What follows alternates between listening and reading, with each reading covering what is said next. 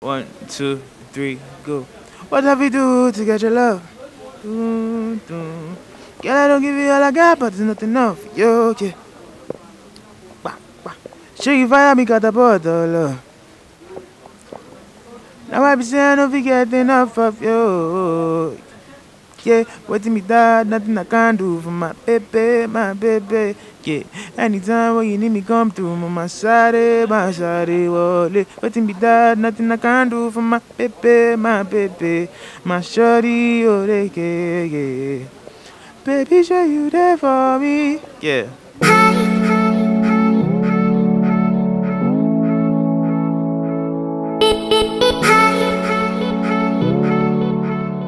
Hi Joeboy, welcome to the sauce. Hi, thank you for having me.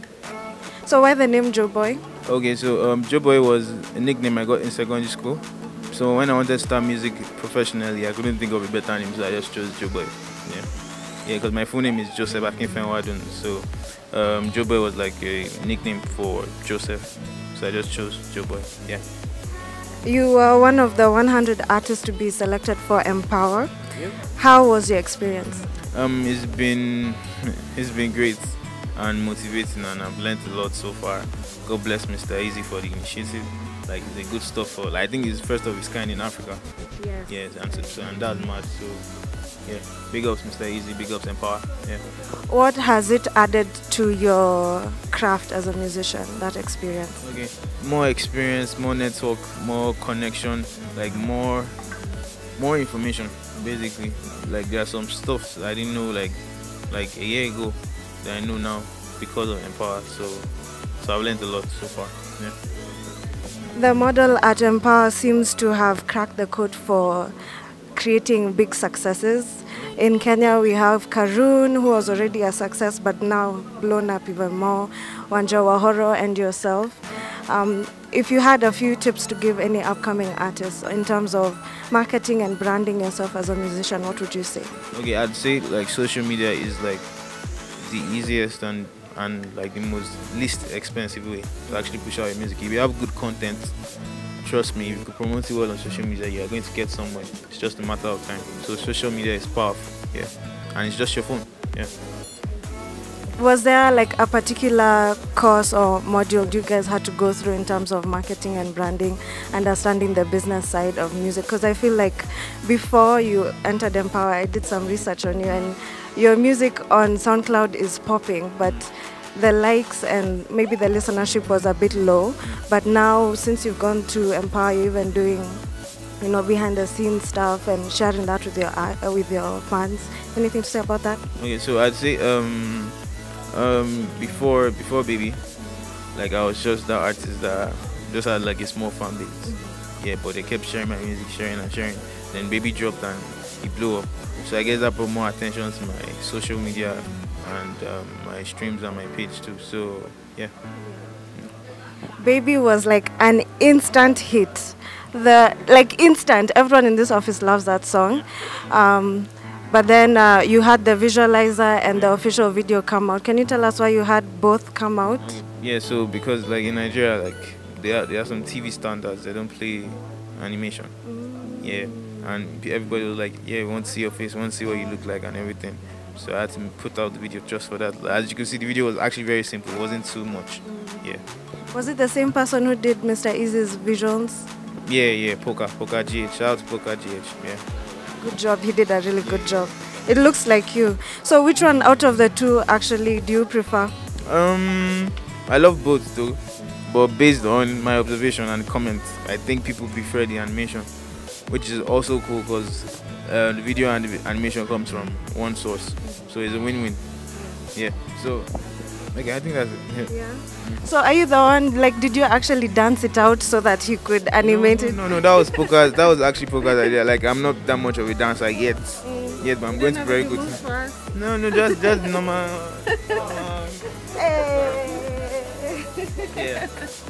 Yeah.